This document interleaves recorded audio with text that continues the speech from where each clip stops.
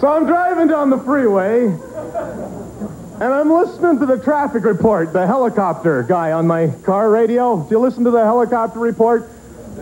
Tell me if this has happened to you then. I'm barreling down the freeway, and I heard myself getting a head-on collision.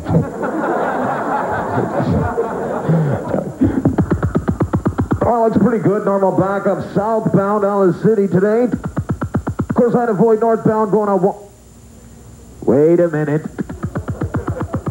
Looks like there's a red Ford Fairlane. He's kind of careening off the... Oh, my God. Swerve!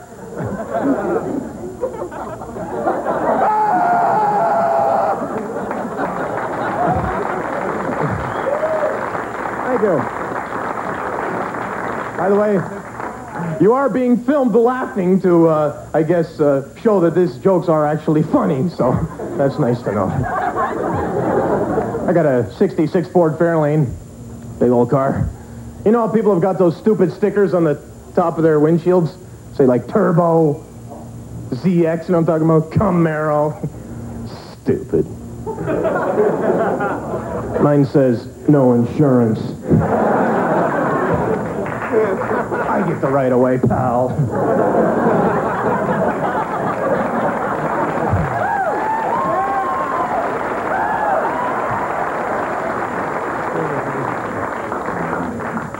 Where I come from, I don't know if they do this where you come from, but where I come from, if you don't pay for your parking slot in the big downtown parking lots, they chain a big 55-gallon drum to your front bumper. Stupid. Like one of these little wimpy barrels is going to stop a Ford Fairlane from leaving. I got 4 of them. 4-barrel.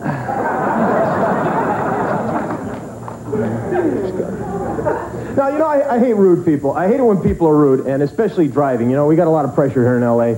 I have a very hard time with Mercedes, people in Mercedes. Is it just me, or, yeah, it's just me, right? Now tell me if I was in the wrong here, okay? I'm driving on the freeway. I got to change 3 lanes to get this exit over here. There's a guy in a Mercedes behind me, right on my head. Just right there, okay. And so I'm changing lanes. I got the blinker on as I'm changing lanes. Zip, he comes up around behind me. Now he's up beside me, right? He's taking the one, you know, he's one more up on one person, okay?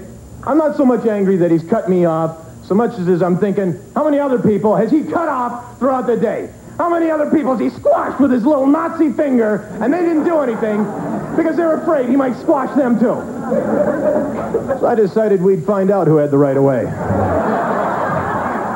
My $800 car versus his $800,000 car. I'm changing lanes. He's leaning on the horn.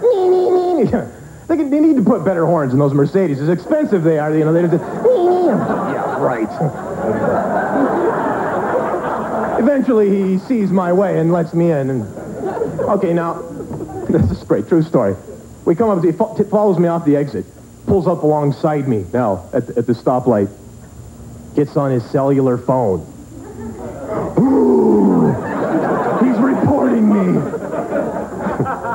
I get out of the car, take off my shoe. Right. Hang on a second. It's for you.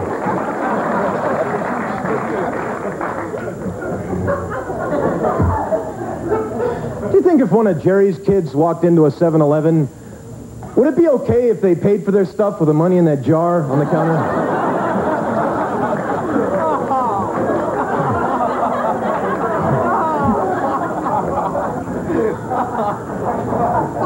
The hotel rooms where I stay, they always have the television set bolted to the desk. Like that's going to keep me from taking the television set. The way I look at it, I get a desk too.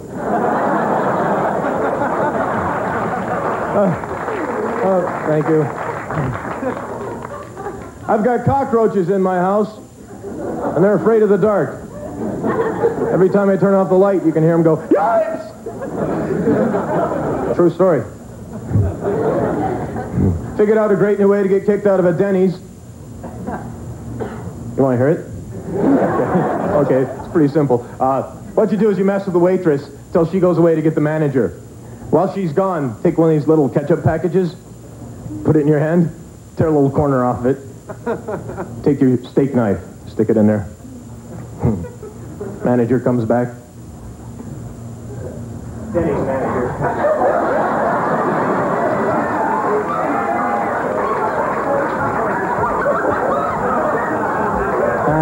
What seems to be the problem here?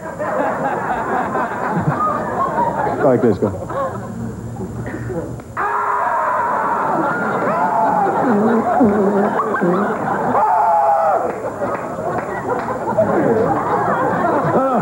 Best part of it is, as he's throwing you out, the law says if you ask for a job application, he has to give you one.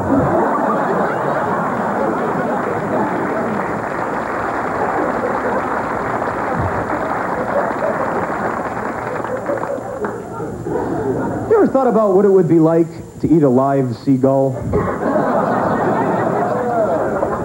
Guess it's just me. You ever hold a door open for a stranger out of common courtesy? Let them walk through first, you know, and they just walk through and don't say anything? Like it's your friggin' job. Worse yet, some people stick their hand on the door while you're holding it for them. Like you were planning on slamming it on their face. How'd you know?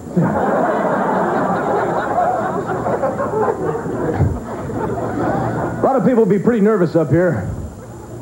Being on TV in front of all these people. A lot of people be pretty nervous just being stand-up comic.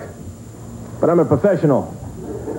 There are 3 nevers for stand-up comedy. Never follow a better comedian than you are. Never give a heckler the last word. And what's the 3rd? Never let him see you sweat. Ladies and gentlemen, please welcome to the Improv, a very funny man. His first time on network TV, Brian Haley.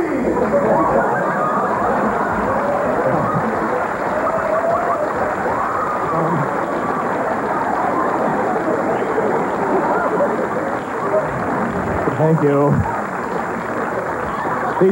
These 2 nuns are walking through the park, and one was assaulted. No, wait, no.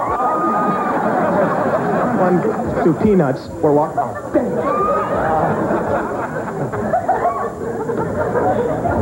Here's a quick impression here for you.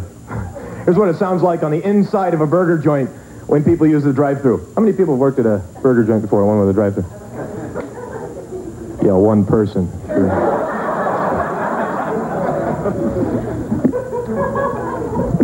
Hi, welcome to Burger World. May I take your order, please? This is the inside of the burger joint. May I take your order, please?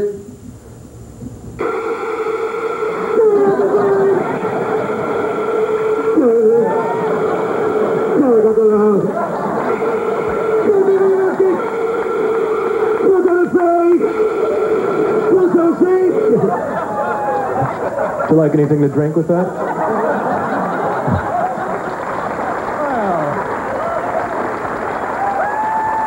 thank you very much. I'm Brian Haley. Good night. Love you.